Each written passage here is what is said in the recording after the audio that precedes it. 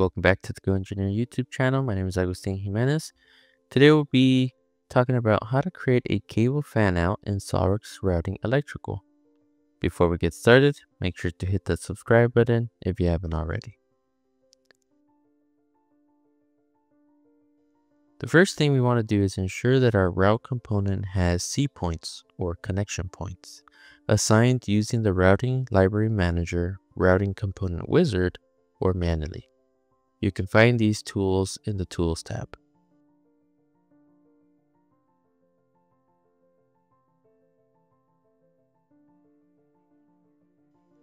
In our assembly, we want to position your component where needed.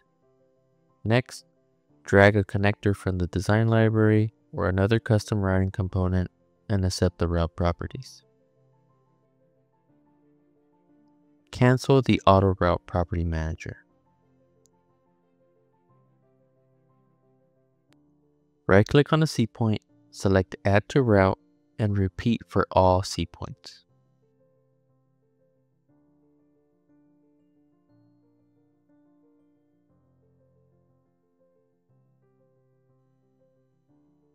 Use the auto route to connect stubs, selecting an optional clip axis and another stub.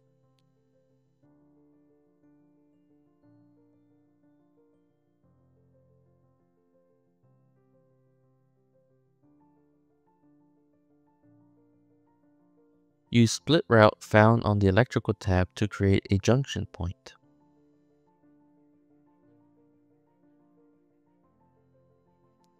Auto route remaining stubs to the junction point.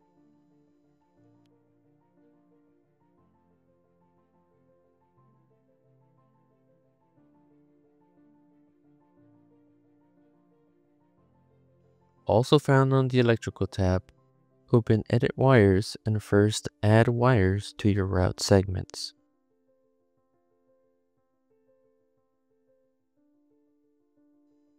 Select a wire, click Select Path, and include all segments. The cable bundle will adjust automatically.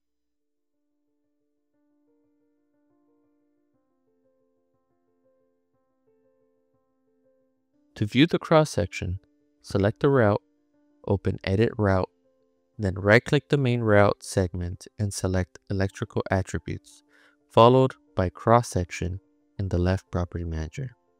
There you have it. You've successfully created a cable fan out in SOLIDWORKS Routing Electrical.